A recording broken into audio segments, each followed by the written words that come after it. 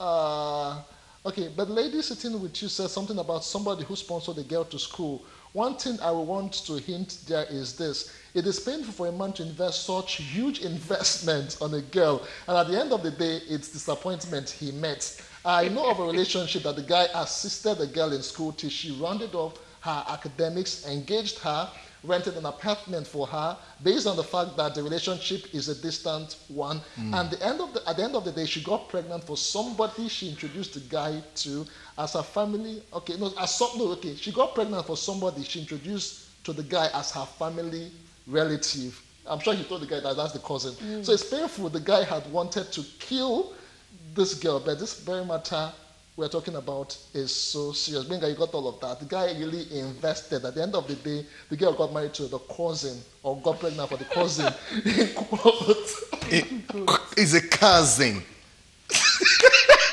Well, seriously, I know we have to move to another topic. But I think there are always signs. Except if we don't want to see it. You know it when someone is real with you, especially when you're faithful. You will know, even on platonic grounds, if someone is not being truthful to you, you will know. So sometimes, I don't know, is it that we get too carried away or we just want to guide our heart and feel I can make this work, I can make it work. Uche, I mean, when you see the signs, like, love is blind, marriage is the eye opener.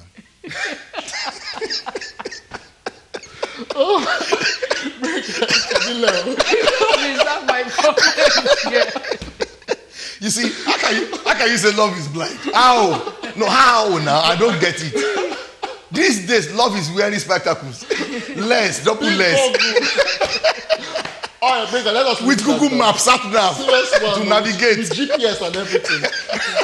All right, Benga, let us talk about school now. It's I know from Mondays now, schools are resuming. Which Monday? Since last week. You know, a lot of people are now making calls. You know, school fees matter. That's part of love. We have money. So let us talk about this because right now this is September and there have been calls and many calls. A lot of people thinking, they are, chin pillowed on their palm, wondering how they will pay school fees for 1, 2, 3, 4, 5. I even overheard someone saying that this is where you pay more because this is the time where you buy books. First time. Yes, so uniform. This is a new session, new books. New things. Especially when they have to move from primary to secondary school. Of course. Yeah, or nursery to primary. So I want to congratulate every parent out there that your investment will not be in vain. Amen. I mean, for you to even be paying school fees, we need to thank God for that. We have so many. Presently, globally, we have the highest number of children out of school. Are you aware? 11 point something million now, as at the last count. Yeah, and that's a big problem for me personally. School fees. What I would say about school fees is that make sure you don't have hypertension because of school fees, and don't lose your home because of school fees. I addressed the case a few weeks back where the husband and wife were back and forth. No, you have to retain him there. He must be retained in the school. And the wife, the husband, is saying, no, you have to take the boy away from the school. And they have one boy, one girl. And the girl is still in primary school. The boy is moving to GS1. And they say, okay, there are two. I'm sorry, the boy is in GS1, going to GS2. And like, no, I have to move it because now income has dropped in the business that I'm doing. So we have to, restructure. One of our presidential aspirants have been shouting restructuring. So maybe it's time for some families to restructure their lifestyle. Yeah. You understand? For me, I told the wife, I said, Mom, you have to reason with your husband. Yeah, you have to reason with your husband. You see, Justin, in other climes, private school is not that popular. Private school is not that. There's no fame for private school. It's only here that we want to kill ourselves because of private school. 2 million naira for a crèche in Lagos. 2 million naira. Uche. For a child that is yet to talk. Uche. 2 million. 200,000 in how many places? 2 million. In 2 million naira. Just crèche alone. for a crèche. The day I saw, I no fit sleep. It be like say I take Valium 10. I no fit sleep that day. Not be say that me go pay the money, but I'm like, excuse me, how? To learn what? Is it that when I pay that 2 million, that boy will start working that day, talking that day, and start making money that day? So I think there's something wrong fundamentally with our educational system. Okay. Because most of our leaders who are just keeping quiet up there today, many of them went to public schools. Yeah. So what went wrong? For me, I think parents should sit down and look at their income critically. Check what is coming in before they just... If you are paying, for example, if you are paying 4 million naira on a child now in secondary school, by the time he wants to go to university, don't expect him to go and choose a school where you are going to be paying 500,000. No way. You want to upgrade, yes or no? Yeah. You know the worst part? By the time he finished school, how much salary do you think that boy will be looking at to be earning per month? A boy who is exposed to millions already. Salary that will make $500 million per annum or per month. You know, but when they are looking at all of this, you know, I don't know, is it an issue of not planning? Like, let's just give a regular scenario, not as if the school fees changed or maybe an income dropped. But you find out that some people, let us help some people here. You know, most September, they always fall back to the issue of how am I going to pay school fees? Is there a thing of not knowing how to plan, you know, for these school fees, or they're just being negligent? Because of course, it's a reality that will not change. The fact is that you'd always pay these fees at this particular time. How would you advise them, parents? What are the tips you can give to them, so they can actually plan ahead, before the whole school fees just stir in them? Justin, with all due respect, it's not as if I cannot counsel or give them tips, but that's not what they need. Okay, what do they need? Many parents need conk. In fact, many parents need to be spanked the way they spank their children. Okay. Let me give you a you know quite all right. You see, Justin, do you know let me take you higher. After September, do you know the next thing? Christmas. What's the next thing? New Year. House rent. Oh my. See, you know this bill is waiting for you. Okay, before we go there, the first thing is this. Must I take my children to the same school with Justin's children? No. Because we are in the same club in church, because we belong to the same mosque, because we are from the same hometown, does that mean we should do the same thing? Doesn't follow. Back to competition. You want to show, that we too are, no. There is a school in GRA, some 5 years ago, their school fees is about 1.5 million naira 1.2 million naira per term.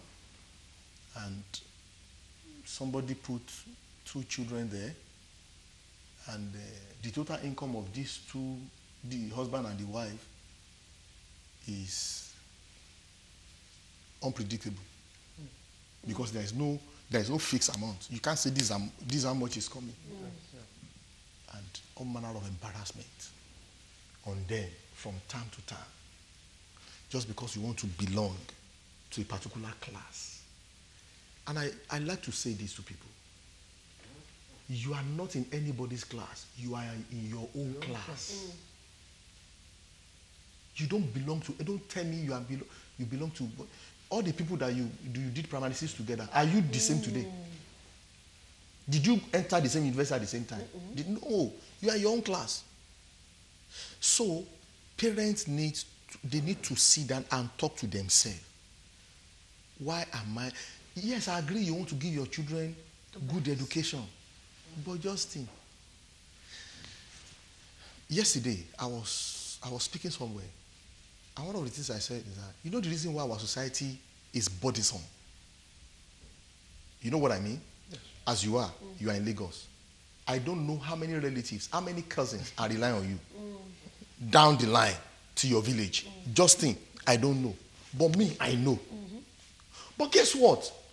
I sat down and analyzed this thing. And I realized that the reason why people are calling you every time for this, for that, is because there is no social security system in place.